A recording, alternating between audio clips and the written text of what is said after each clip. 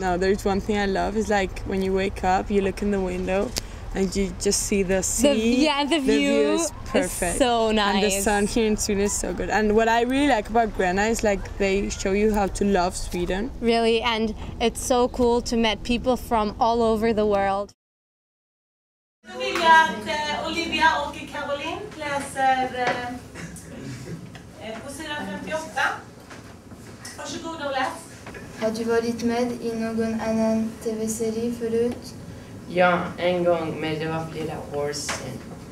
Vilken? Vi har då olika nivåer som är anpassade till elevernas kunskaper. Vi har en nybörjarnivå och en lite mittemellan.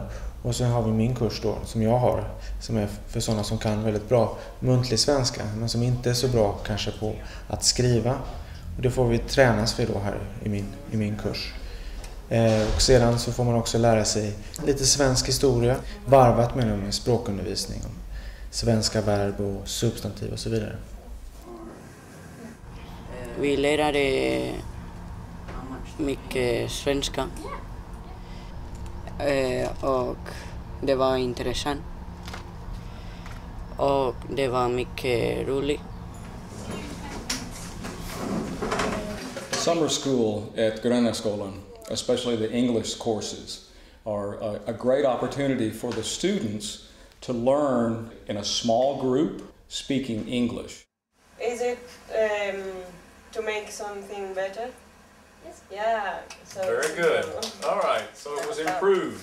These are students that both have a Swedish connection and also students that come from different parts of Europe, really all over the world, that want to come to an interesting and fun place to learn some things but have wonderful fun activities at the same time.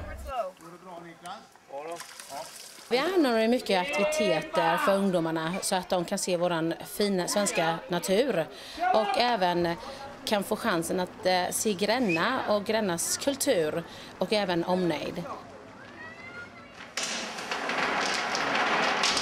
Var du prästmunk eller munk inne i klostret så lämnade du aldrig klostret när du väl hade kommit in där och bestämt att du ville leva där inne. Vi hoppas att de lär sig så mycket som möjligt och vi har väldigt roligt tillsammans när vi gör detta. Vi gör mycket sak och vi går till Visingsö och Jönköping och vi är också här i standet så att vi gör allt.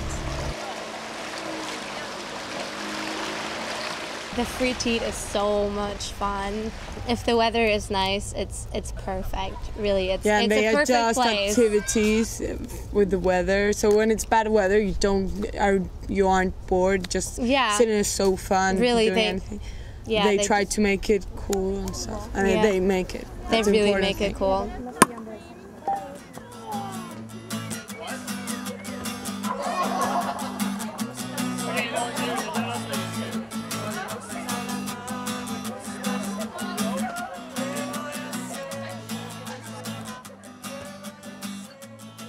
Sommarkursdeltagarna blir så kallade internater när de går här på skolan. De äter, sover och delar hela sin fritid tillsammans.